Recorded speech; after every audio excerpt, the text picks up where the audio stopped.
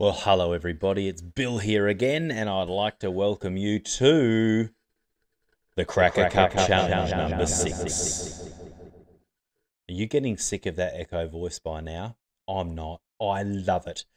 So today's new root is rupt, which means to break or burst.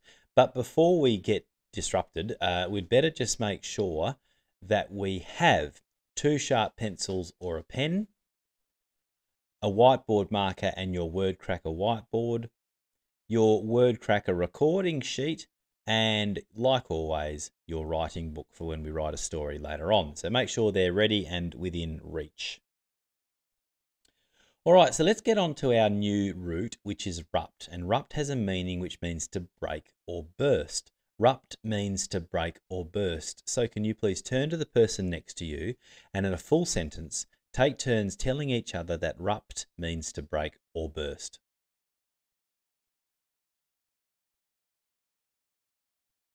Okay, so let's have a look at some words with the root rupt in them. So that volcano there, it's erupting.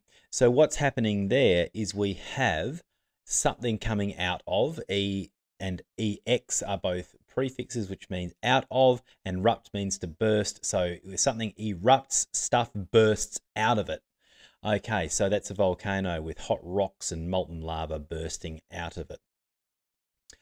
But you see, it's not only volcanoes that can erupt. Sometimes a class can erupt into chaos, which means very quickly there's been a breaking of what was happening before, and all of a sudden we have chaos. Or if someone tells a really funny joke, a whole room can erupt into laughter.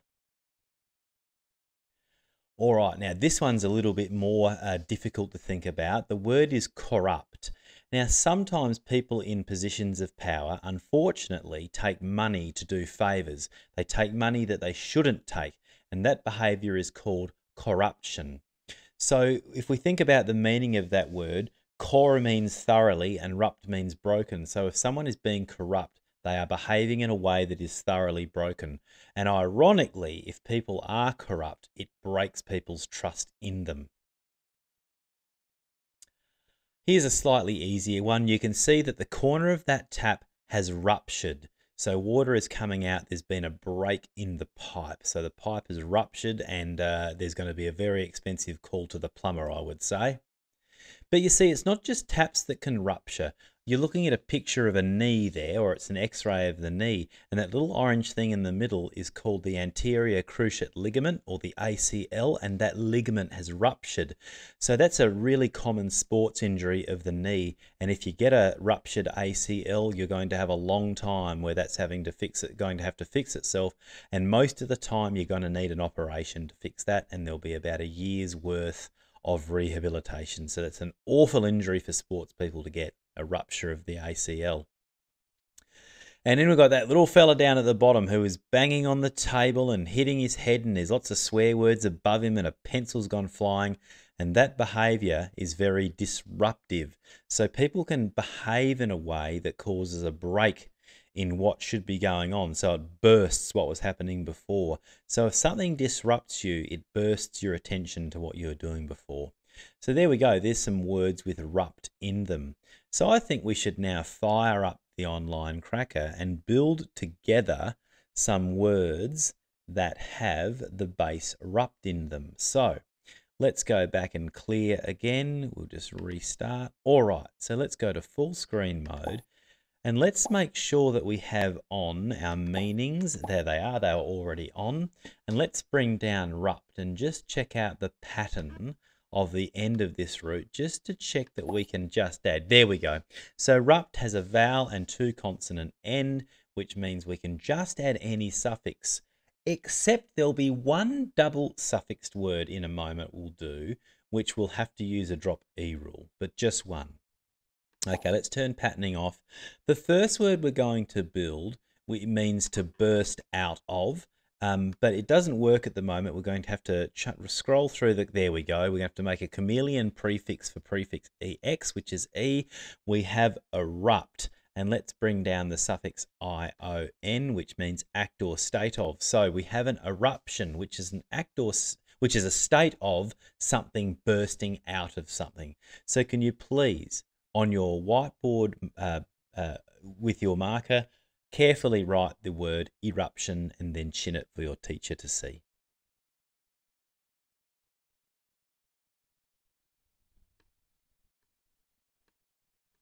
Okay, for our next word, let's change prefixes and bring down prefix con, but conrupt doesn't work. We're going to have to find a chameleon.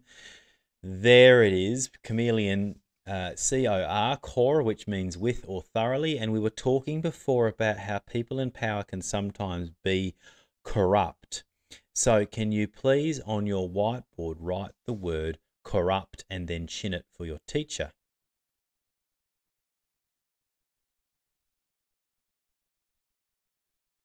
Okay, and we're going to make our next word is going to be just a slight variation of corrupt. We're going to bring down a suffix able, which means able to or can be done. So we have corruptible. So if a person can be corrupted, we could describe them as being corruptible. Could you please write corruptible on your whiteboard and chin it for your teacher?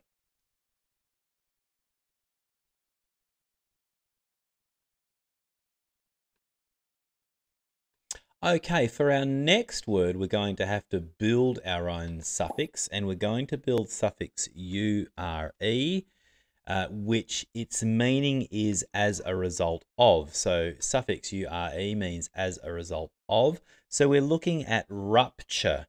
And now that is a result of breaking something. So before we were having a look at a rupture of the anterior cruciate ligament. So can you please on your whiteboard write rupture and then chin it for your teacher?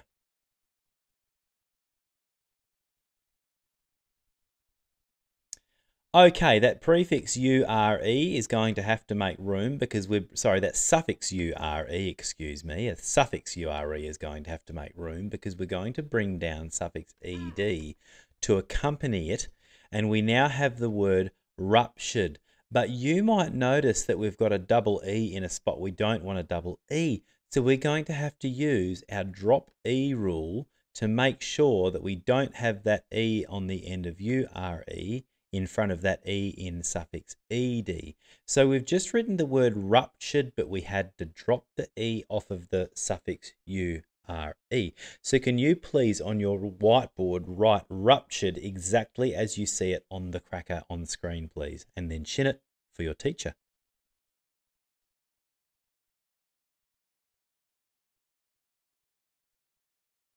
So hopefully no one in the class has ever ruptured a tendon in your body because you're too young to have done it, but sometimes things can go wrong. All right, now let's finish with our last word. I'd better reset the matrix because I just accidentally deleted something. We'll bring down rupt again. The last word we're going to build is prefixed and suffixed. Let's bring down prefix dis, which means not, apart or away. We've got our root rupt, and let's bring down suffix ing, and we have disrupting, which is an act of breaking people's attention from something else. So can you please write disrupting in your cracker and then chin it for your teacher?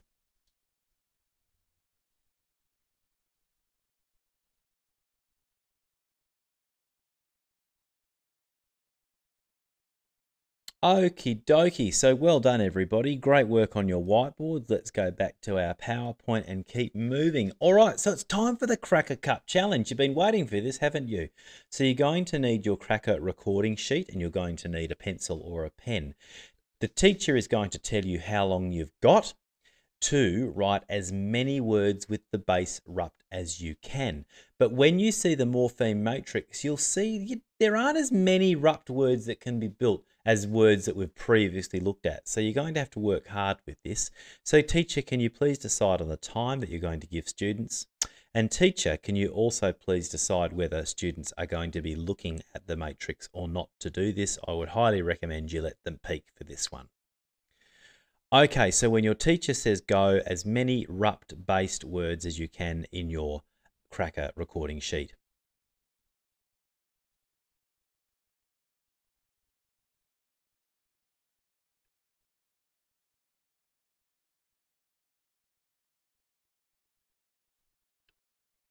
Okay, so I hope you got a few there. So teacher, you quickly know how to find out your leaderboard, your cracker cup holder, by quickly using hands up to check who has how many words. And also teacher, when you think you've discovered your leader, your cracker cup holder, you can decide whether or not to use the challenge protocol, which is just there on the left of screen.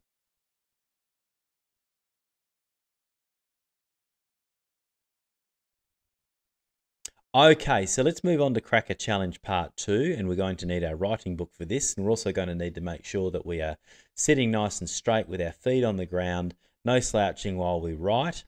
So the teacher is going to decide two things. Number one, they're going to decide how much time you've got to write your story with as many of your rupt words as you can, and they're also going to decide on the scoring protocol.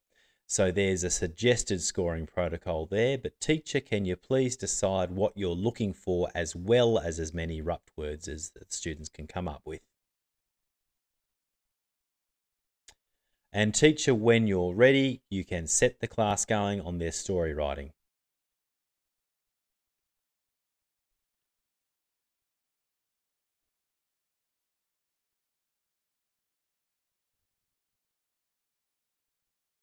Okay, everyone, it's time for story scoring. So can you, teacher, please make sure the scoring protocol is up and students very carefully count your score.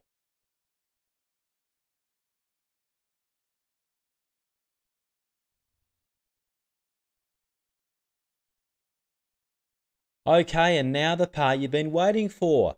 Would love to hear some people's stories with rupt in them. So teacher, can you please choose a few people to share their stories? And everybody else, remember, if you're not sharing a story, it's your job to resist the temptation to disrupt others by talking when you shouldn't be. So just make sure you're listening and tracking and showing respect to the people who are sharing their stories with their rupt words.